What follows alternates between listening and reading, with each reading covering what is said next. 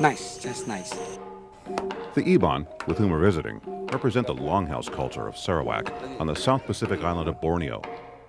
Life at the longhouse has been like this for some time, a rustic lifestyle, where for the past 6 centuries or so, these people have lived here or nearby, connected only by long stretches of jungle rivers, some of which are infested with crocodiles. Not all of the experiences here in Malaysia, of course, are of the Iban village variety.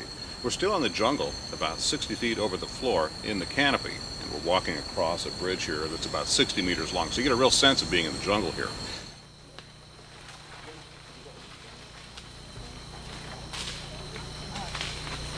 The orang utan is the man of the jungle here. And for those of you unfamiliar with the Malay language, that's exactly how the two separate words, orang, utan, translate. Orang means man, utan means jungle. So, man of the jungle, or jungle man, or jungle woman come to share a meal with their friends and family.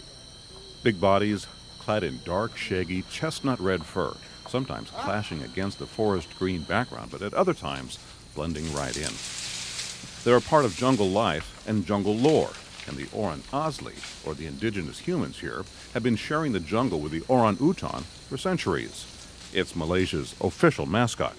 But the population of wild orans has been diminishing for some time. Now they're protected by law and are a bit more accustomed to seeing people, but they're still very wild. As near as biologists can tell, orans just love the trees. They love to climb in them, swing through them, and really just consider the dense jungle to be their playground. They've really adapted to the canopy and rarely spend time on the ground. And since their feet are almost the same as another pair of hands, they're actually more suited to climbing, swinging, and living in the trees. The young are completely helpless at birth, and you can see how closely they're attached to their mothers, hanging on for dear life. Then at about 2 or 3 years of age, they begin to move around on their own, and at about 10, they start their own family. One of their favorite foods is plentiful here, bananas, because in many cases it's provided by keepers. The Orang has had a tough time of it, though, for the past century or so, competing with humans and coming out on the short end of the stick as the native jungle has been cleared on much of the land.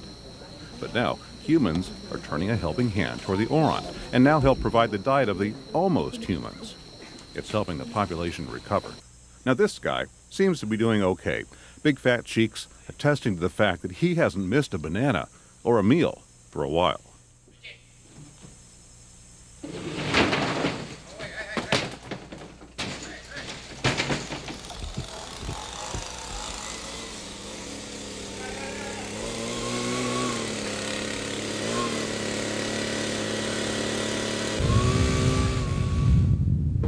Well, here I am in Malacca on my first shopping trip. I got a lot of wonderful things here. I'm not sure what they are, but we're about to find out. It's the day before a holiday, so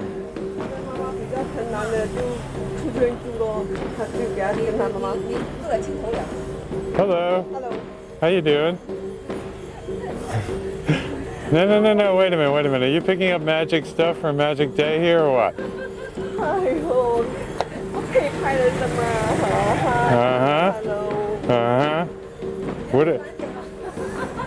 What are these things here? Excuse me, what are these things for? What are these for?